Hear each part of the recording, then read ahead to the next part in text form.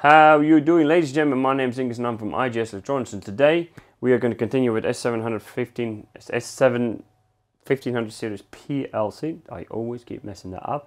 And today we are going to be adding a switch to our network because we are going to be expanding. So and we are going to need more Ethernet ports than just connecting directly to CPU. So for that, we're going to be using a Siemens Scalance XB005A Ethernet switch. This is a basic unmanaged Ethernet switch. There's nothing special about it. You don't have to use Siemens, so you can use any manufacturer's switch. I only recently start using Siemens, but I often use these guys, which is a Hedgeman. Again, very basic switches. It's just maybe built for industrial and things like that. I don't know, but you use this in the home all the time. So what we're going to be doing now, we're going to be using this guy, connecting our laptop to it. We're going to connect our HMI to it, and we're going to connect our CPU to it, and then going into the TI portal, set our HMI up, get the communications going with our CPU, and create a very, very basic program. Load the program in, make sure everything's working, and yeah, and check it out. That's what we're doing today. So without further ado, let's get started.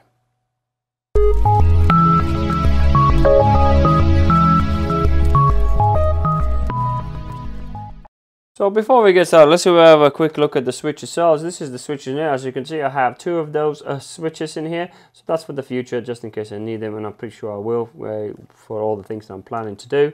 So as you can see in here, the switch has got 5 ports, and this guy in here is going to PLC. This one's going to HMI, and this one's going to my PC. That's it. There's nothing really to it, guys. Most of us already know what the switches are and how they work. So that's how you would, when you see these things in the panels, they're just a standard Ethernet switch. There's nothing too special about it.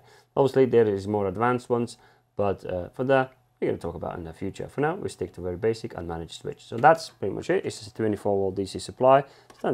Standard power supply will do. And that, it's a switch. So let's jump onto the TI portal and get this all going. So here we are. So this is the continuation from previous video. So as you can see now, we have removed digital input card. Me being a bit of a small doofus, thinking that I have, because remember guys, I'm in a sales business. I thought I had 6 cards, and I sold 5, and it works out that I only had 5, so we lost that card. So don't worry, we have backup plans for this in the future. So at the moment we have digital output, analog input and analog output cards in here for now, and our Profibus cards. So to add a HMI to it, what we're going to do, we're going to go into new, go into HMI in here, and then click in comfort, and then select what series or what comfort panel is. My one is a 7-inch one. So and my one is just the first one. Just check the part number and make sure that is the case. So as you can see in here is a version number. So let's have a look at the nodes. I can't remember, it shows you the version number in diagnostics or not, so we're going to quickly check it. So I know this is the HMI, as you can see in here. That's our IP address for it. As you can see, all my IP addresses says 192.168.0, 0 and 0. So it's all of them says only the last digits are changed. Do make sure anything's part of this network, make sure those three sections of the numbers are matching, and only the last ones are not conflicting. So are different. So because if you are if you can have a confliction with the subnets, you have problems with communications. So let's go show HMI. We've discussed these things already before, guys. I'm not going to repeat myself for too much. So I know this HMI has been a let's go into what can we see in here. We can't see anything in here. Statistics board. No, we're not going to be able to see anything in here. So to check that one, guys, there's a video I already made about TP700 when we're checking out the systems files inside the HMI itself. So do check out, there's a video for it.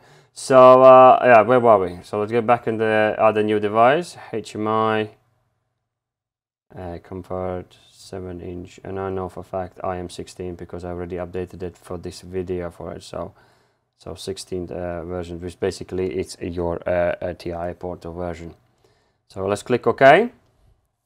And the first thing it's going to be asking you is select a PLC, and obviously our PLC is PLC1, which is this guy in here, so you can see the name of it. So, and we click OK. So now it knows who is talking, is already basically established communications with it. So that's for the start. So all these in here, guys, all these, I ticked them all off. I'm not going to use any of them. So that's, again, you have to choose yourself. Is a screen layouts, alarm screens, and system screen. Well, I don't need any of this for now. So I'm just going to click and finish. And there we go, our HMI now appears. This is what I like about a Siemens TI portal. Everything is all in one. So here we go, that's our screen. Let's get rid of this guy in here. So, and then go into device configurations and have a look at the network. And as you can see, there's a communications between these guys already. So they know that they are part of the same network. So then there's our pathology. We're going to be talking about pathology in the future. Not at the moment. We don't need to do anything in this screen. So having done that, we're going to go into the, we're not going to do anything in here. Just going to go straight into adding buttons to our screen. So then we are go into a toolbox. This is where pretty much is a good starting point for anything you want to start doing with HMI. And we're going to choose the button. We're going to add just 2 buttons just for the sake of it of this video. And those 2 buttons are going to be from this program in here, which I already have created it in here. So as you can see in here, we have system on, system off, and it's going to system running signal, which is going to be our Q0.0 on our PLC. So it's going to be just latched in. And that will be a good starting point for us. So let's go back to root screen. Text. Let's increase that one like yeah, that'll do. So that one put down there, not that there. What we're going to do, we're going to copy it and we're going to paste it one more time. So we just, I thought you would do that. Again, guys, remember I'm no programmer. I know enough to get by. So there we go. Is there a way to align them properly? I'll tell you one thing. I'm not gonna spend one more. I'll do. Oh man, this is really gonna annoy me now. Here we go. That was alright. Can you do that there? Can you do that? Oh, he does. Look at that. Boom. Not even the same level. But anyway, so I haven't done that. So let's go into properties. And in here, properties. So we're going to start with that.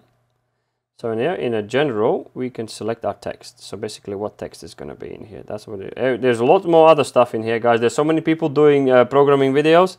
So do check them out. I'm not going to be showing you how to program HMIs because that's just going to, that's also a different subject. So we're going to say a system on.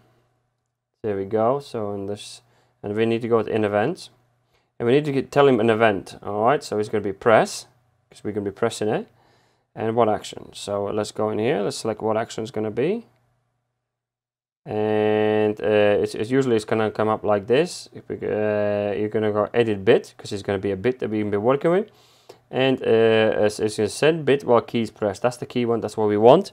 So we do want to click it, and once we remove the finger, it will just unclick itself. So that's what we want. So then we're going to need to choose the tags. So this is where I like how integrated everything is. I haven't set up any HMI tags for now, that'll do, but we're going to jump straight to PLC itself. So, and click default tags. And as you can see, all these tags now, the ones we saw down there, are here now.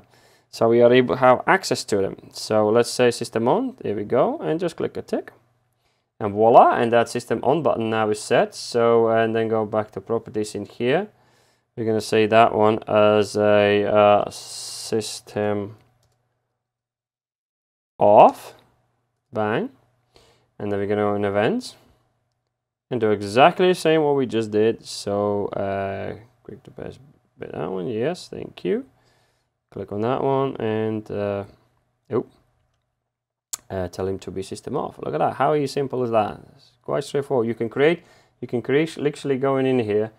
So jump back in here, do your programming, and say, oh, I want to put something straight onto the HMI, jump back on your HMI and just carry on.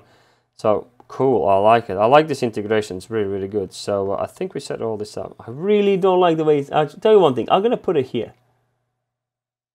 Here we go. Is that better? There must be a way to align them properly, but that's for another video. So once we have created this file, so first thing we need to do, we need to make sure we send this configuration into PLC as well. PLC must know, oh, there's a HMI. I need to communicate with this guy. So that's what we're going to do today. We're going to load it in. So, and then load. Finished. So, okay, now we loaded all that into, all this configuration we just did into a CPU. And the same thing, what we're going to do, we're going to do in this slot in here, we're going to pump it into the screen. So as you can see that button in here. So now it's going to be looking for the HMI. So we're going to search. It knows it needs to look for the HMI, and that's exactly what he's doing. It shows you in here. So that's our IP address. Remember, IP address can be, again, there's a separate video of how IP addresses can be configured and things like that. Guys, do check out. There's a TP700 setup videos. So and load it in. So I haven't done that. So as I said, if you would have a runtime, OS update and a runtime update, so it would take a lot longer, but this one's going to be fairly quick. So let's pump that in. And what we're going to do once we've done this one, we're going to jump back on the PLC and make sure everything is working as it should do. If there would be any problems, it would tell us. So double check that. Let's go online, make sure it is all singing and dancing.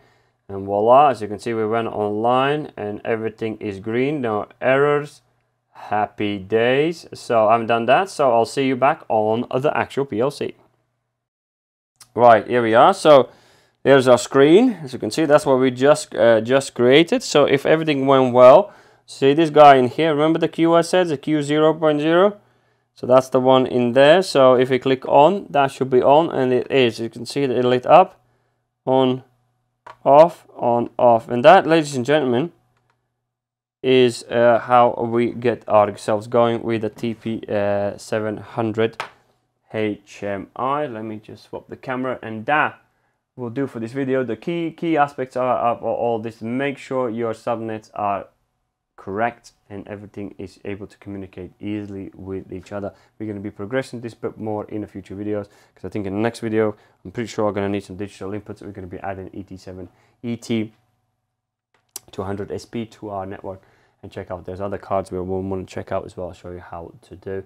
So yeah, that'll do for this video, guys. If you enjoyed the video, don't forget to smash that like and do subscribe if you're new to the channel and if you like what we're doing here, and I will see you in the next video.